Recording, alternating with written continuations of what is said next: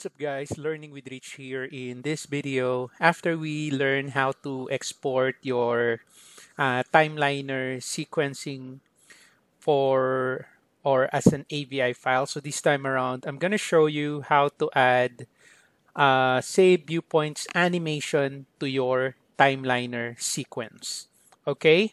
Right, so let's get started. So just make sure that you already have your timeliner set, like you already set up the configuration, the task, or you already added some data sources into your timeliner. So once you set up this thing, so the next thing that we are gonna do is we're going to add animation. So first we need to save viewpoints. And then from the viewpoints, so we are going to create animation. So if you still remember, I do have a video, so you just need to search the playlist of my Navisworks, wherein I have shown there how to save viewpoints and make it animation. But anyway, I'm gonna do that in this exercise as well. All right, so let's get started. So I'm gonna close first the timeliner here, and then from the viewpoint tab, I'm gonna open this one, and let us save our viewpoint, our first viewpoint. So let's say, for example, this is the first viewpoint that I want, this one here. Okay, so I'm gonna save that. So I'm gonna select your save viewpoint. So you click that one, and then automatically the save viewpoints window will appear. So let me just close this old 3D save viewpoints. I'll just close that one. So I'm gonna call this, let's say this is my number one. So I'm just gonna save 10 viewpoints. Okay, and then I'm gonna orbit something like this. And then I can also right click here if I want to save the viewpoint. So I can select here, save viewpoints. So just click that one. So that's number two.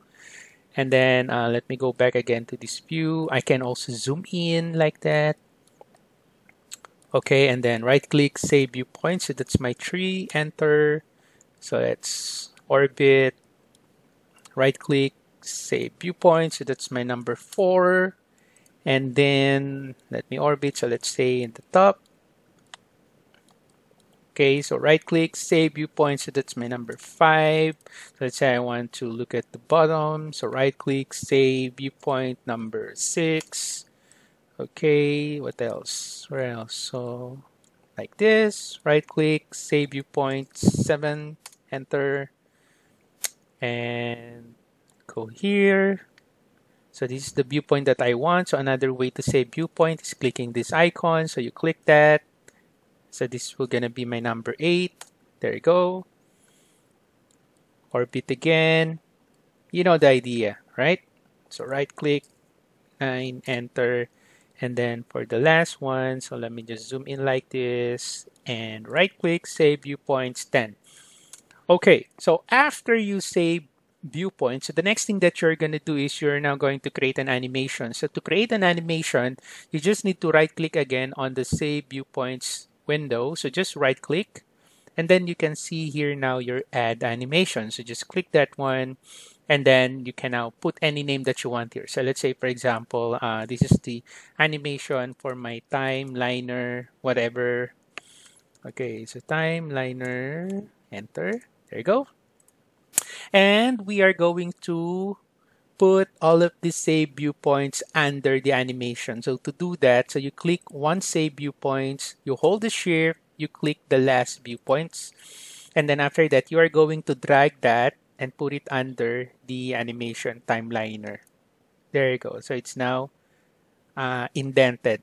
Okay, so it's now under the animation. Okay, so basically, if you are going back to your viewpoint, so there's now your animation there. So you can now play that one. So let's play and let's see how it looks like. So this is now my simple animation, right? Okay, and then you can also click this drop down arrow here if you want to open the save viewpoints dialog launcher and close it, right? Click that and then you'll be able to toggle the save viewpoints dialog box. Okay, so basically this is now the animation that we want to incorporate to our timeliner sequence, because if you still remember, on our last video, this is how it looks like when we have exported our video or our timeliner into a ABI file. It's very simple, right? So this is the one that we did last time. So we are going to incorporate an animation, not like this one. I don't want this output. Okay, so let me just close this one. Let's go back to Navisworks. Okay, all right. So it's not yet done. But anyway, I'm just gonna stop this one and let's go now to our timeliner.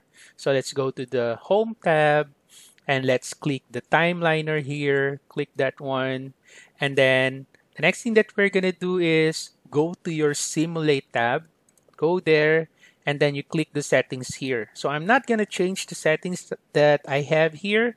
So what I'm going to do is I'm just going to click this animation option here. So as you can see, no link. And then the other option is, guess what? Save viewpoints animation. So we're going to click that one. Okay. And then after that, I'm going to select here. Okay. There you go. Okay. So now, if we are going to save play now this one, so I'm gonna select play here, just play that one, and then the animation will now start. You see? Okay. And then if the animation is good for you, so you can now again export this as an ABI file. Okay.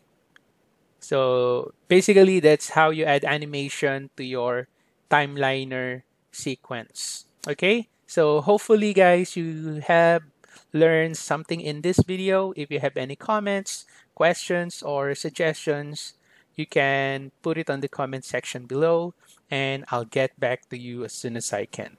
All right. So thank you for watching guys. Have a nice day.